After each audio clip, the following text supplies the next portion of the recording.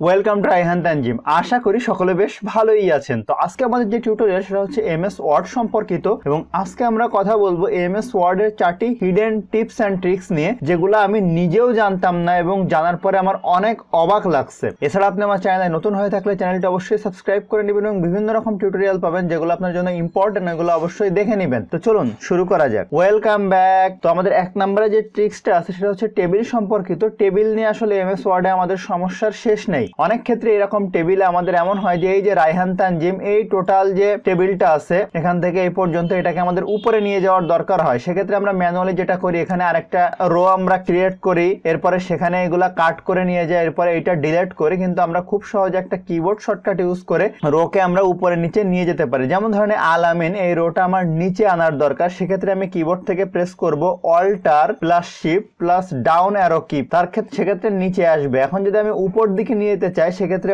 Alter plus shift plus up arrow কি 2বার press করব। দেখেন আলামিন একদম উপরে চলে গেছে। এখন যদি alter plus shift down arrow কি একবার প্রেস করে দেখেন মাঝ বরাবর চলে আসছে। এইভাবে খুব সহজে আপনি যে কোনো রোকে উপর নিচে আপনি নিয়ে যেতে পারবেন। তো এরপরে 2 নম্বরে যে ট্রিক্সটা আছে সেটা হচ্ছে যে এমএস ওয়ার্ডে অনেক ক্ষেত্রে কাজ করার জন্য বা কাউকে শেখানোর জন্য র্যান্ডম টেক্সটের দরকার হয়। সেক্ষেত্রে আমরা কোনো জায়গা থেকে টেক্সট কপি করে আনি, ঝামেলায় পড়তে হয়। আমরা চাইলে এখানে র্যান্ডম টেক্সট জেনারেট করতে পারি। যেমন আমি কিবোর্ড থেকে দিব equal to R and RAND, দেওয়ার পরে ফার্স্ট ব্র্যাকেট, আপনি যে কয়টা প্যারা এবং যে কয়টা লাইন নিতে চান সেই হিসাবে আপনি এখানে লিখবেন। যেমন 3,3 দিলাম, দেওয়ার পরে ব্র্যাকেট ক্লোজ করে ইন্টার দিলাম। দেখেন এই যে 3টা লাইন এবং 3টা প্যারা এখানে চলে আসছে। তো এই র্যান্ডম টেক্সটটা আনলাম। এখন 3 নম্বর টেক্সটটা দেখার জন্য আমরা একটা জিনিস একটু খেয়াল করি। যেমন এখানে লেখা আছে ইউ ক্যান। তো আমি চাই যে ইউ ক্যান এই শব্দটা যেন ভেঙে না যায়, ইউ ক্যান যেন একসাথে থাকে। যেমন আমি এখানে যদি স্পেস দিতে থাকি, কোনো কারণে আমার স্পেস দেওয়ার দরকার হচ্ছে, তো একটা সময় পরে দেখবেন যে ক্যান নিচে চলে গেল, ইউ উপরে থেকে গেল। কিন্তু আমি চাই যে ইউ ক্যান সবসময় একসাথে থাকবে যেখানেই যাক না কেন। তো সেক্ষেত্রে আমরা যেটা করব,